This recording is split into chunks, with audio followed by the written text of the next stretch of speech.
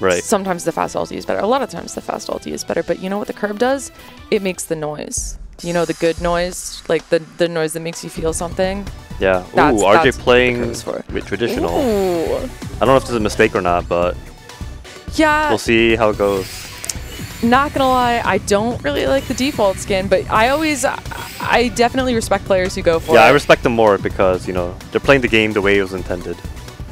And I have heard from a lot of default skin players that they prefer to be on the left because they prefer the gold Minos with the blue garbage. So even, you know, having the default skin and being on what a lot of default skin players consider to be the worst side. Interesting. Interesting. Yeah. Alright, he's going to set up for his zone, I suppose. Yep, there we go. So there's a 59 ulti from Shocky. Yeah, a strong start from Shocky. Are just gonna have to work to do well, but that zone is looking pretty good right now. Yeah, 58. Yeah, that's a very 58 from 19 is really efficient zone. Yeah, he had a pretty good setup as well, so very nice. Shocky's got a really high board though. Ooh. He's gonna be able to pump out some damage unless he makes a big mistake. And then now he's gonna have to like dig frantically. Maybe like even use the zone. I think Shocky was able to. I think that was lucky that Shocky was able to get out of that situation. I guess not fully out of it. Well, he's not really out yet. Yeah, he's not out yet. Now, the moment I say he got out, no. Okay. Okay, now he's good. Now he's good. Out. Yeah, now he's out. His board is all right, and he has full zone, so yeah, pretty good. But RJ is about to push this over into phase 3. Oh, true. Yeah, he has zone 2. Yeah, so that zone is definitely going to phase transition. I think Shocky recognizes that. Yeah, he's zoning as well. All right, let's see who comes out on top.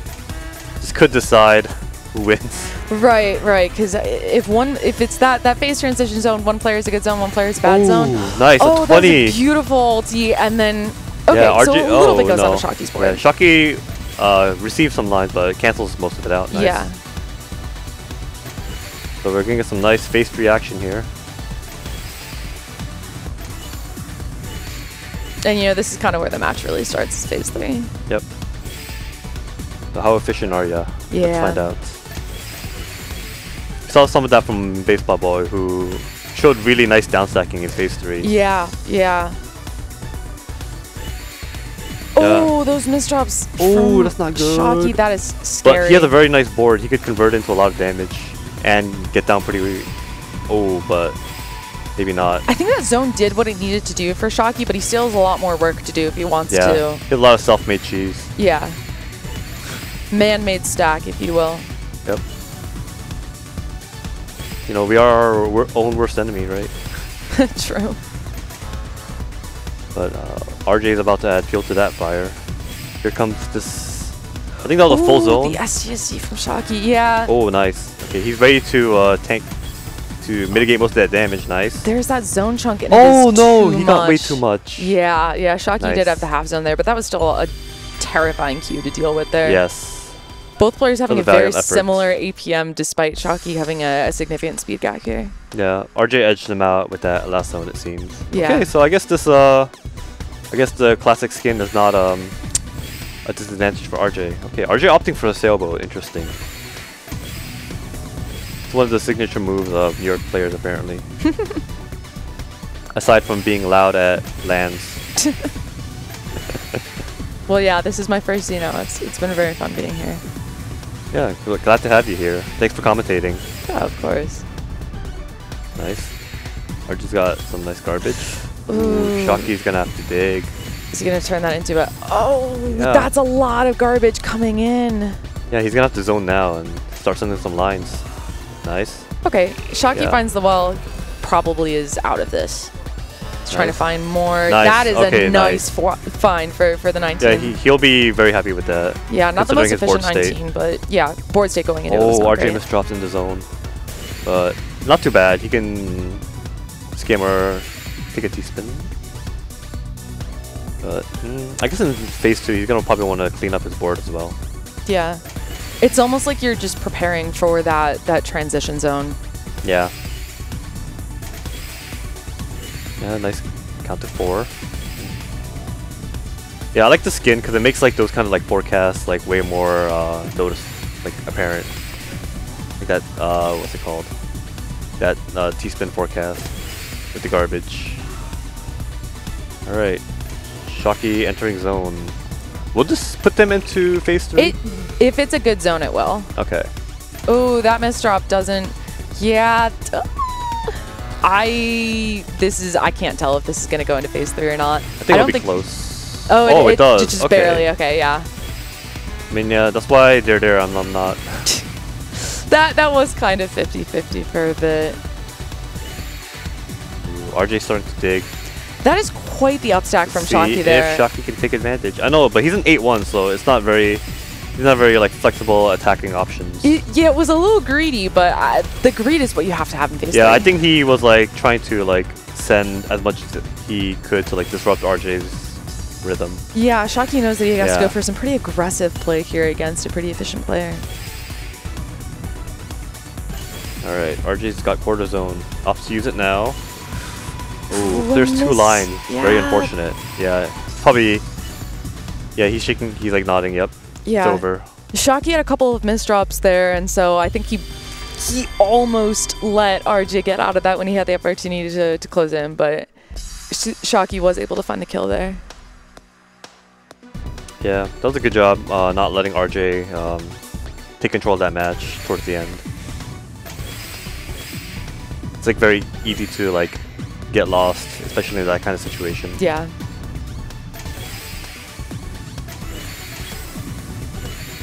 Yeah, good tanking from RJ. He had a nice well, so he decides to like milk it.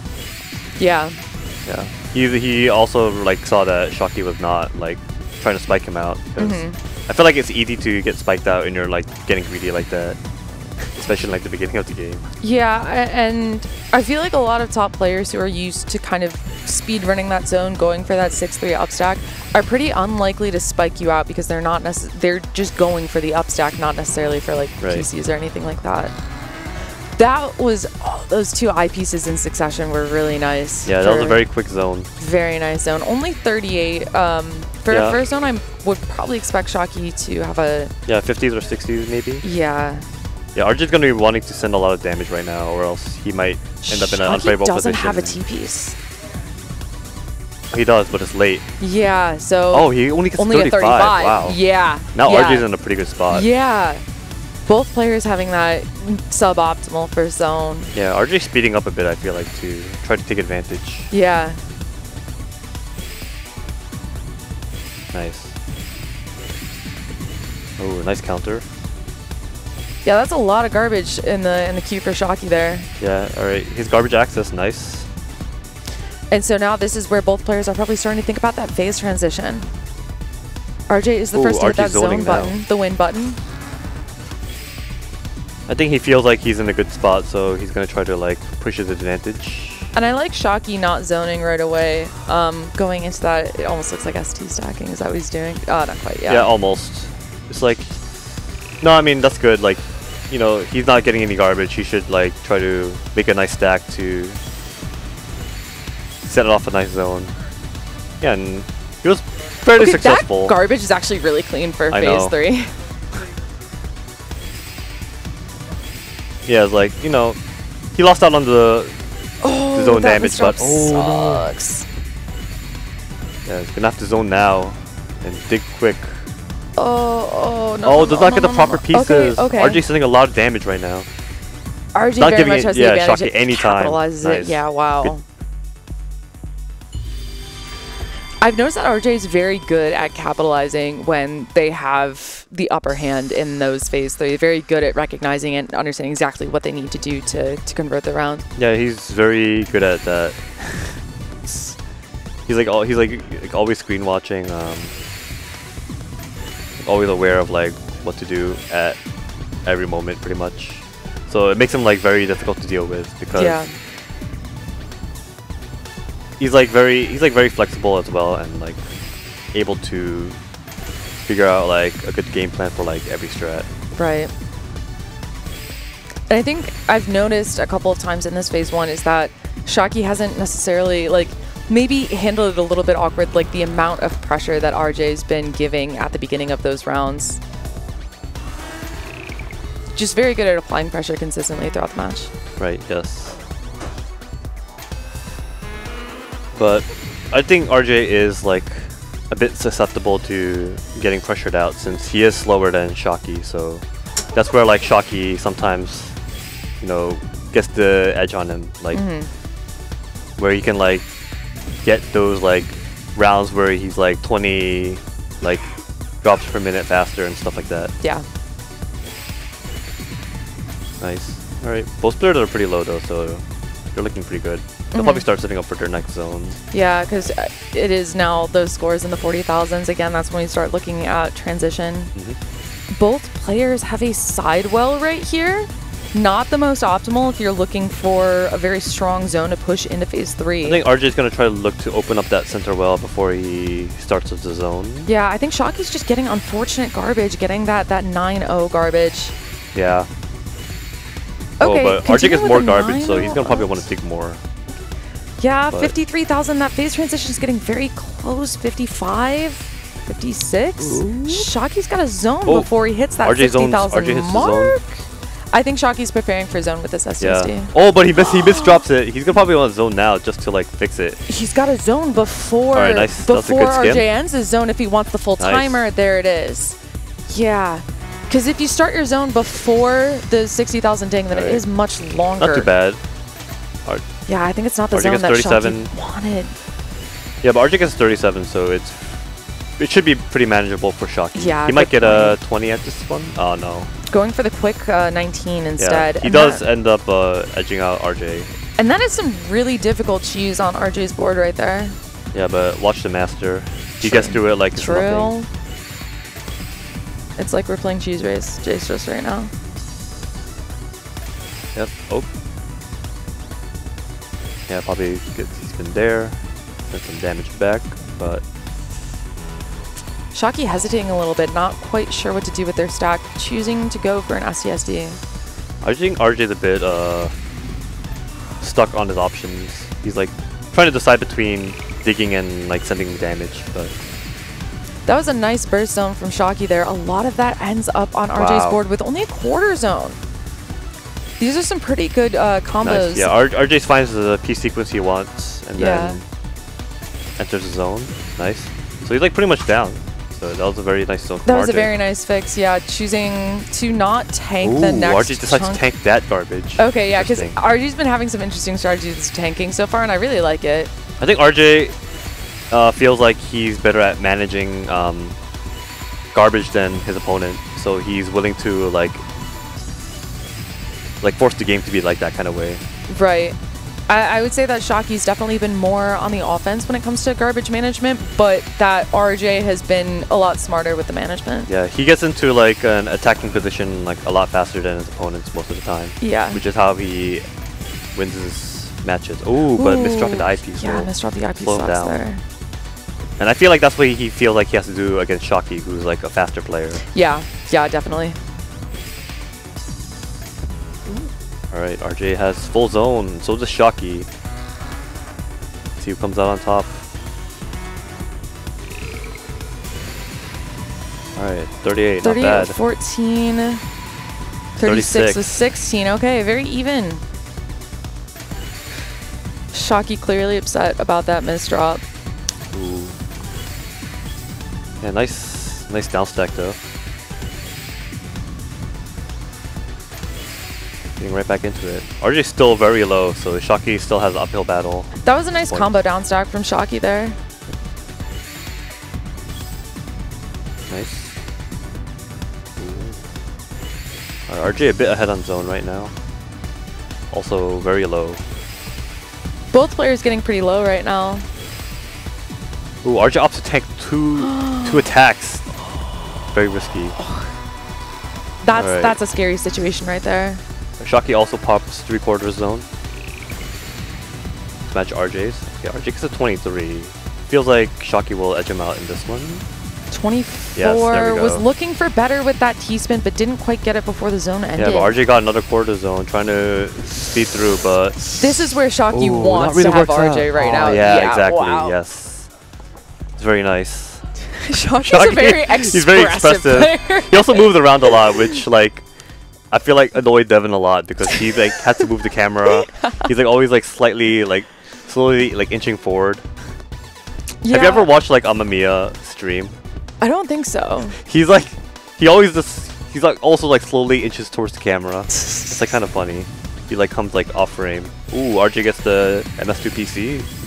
It's big damage. Shocky's gonna downstack ASAP. Yeah, there's a lot of discourse about openers in TEC, and a lot of people like that. Like MS2 kind of sends the PC at a time when your opponent is probably upstacking.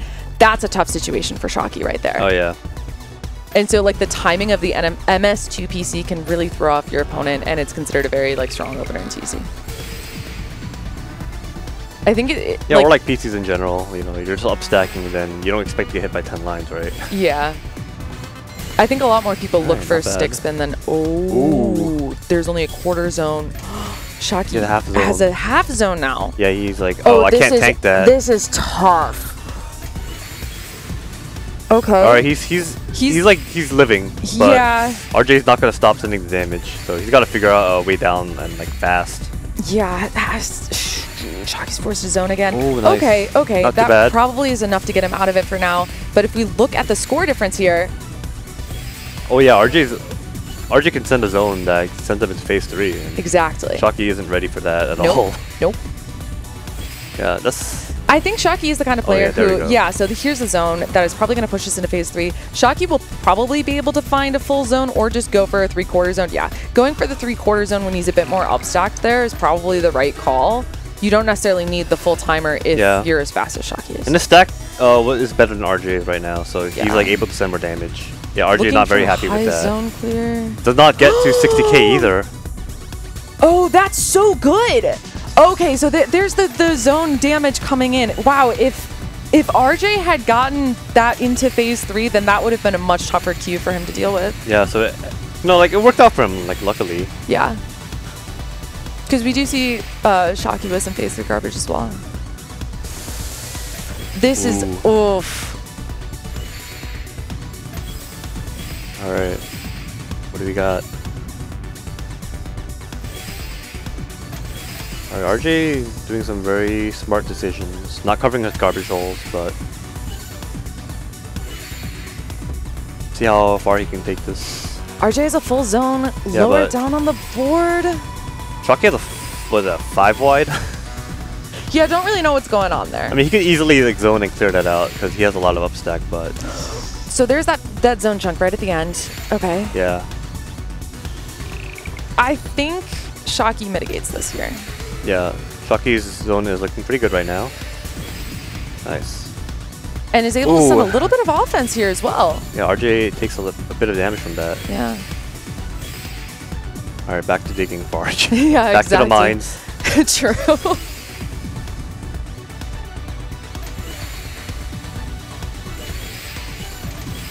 All right, nice down stacking It's such a tug of war in these phase 3, these long matches. Honestly, and that's what I love about TC. Nice.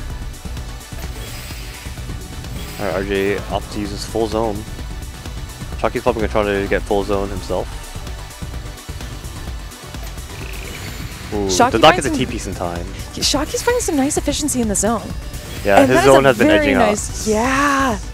Has been edging out RJ. RJ has does not wanna a take quarter that. zone. Yeah, and Shocky's just continuing with the pressure because Yeah, he the knows that's pressure's his win condition. And Yeah, there we go. wow. Nice. Good play from Shocky. Wow, that was wild. That's the TEC special right there. Yeah, nice. Going well into phase 3 on all of those rounds pretty much. Yeah, that was good on Shocky for figuring it out like towards the end because RJ was beating him out in phase 3 until like the last like 2-ish rounds, right? Yeah, and we definitely saw the endurance game from both players there. And both players handling it really well. Kind of different stacking styles, but still, you know, holding their own really well.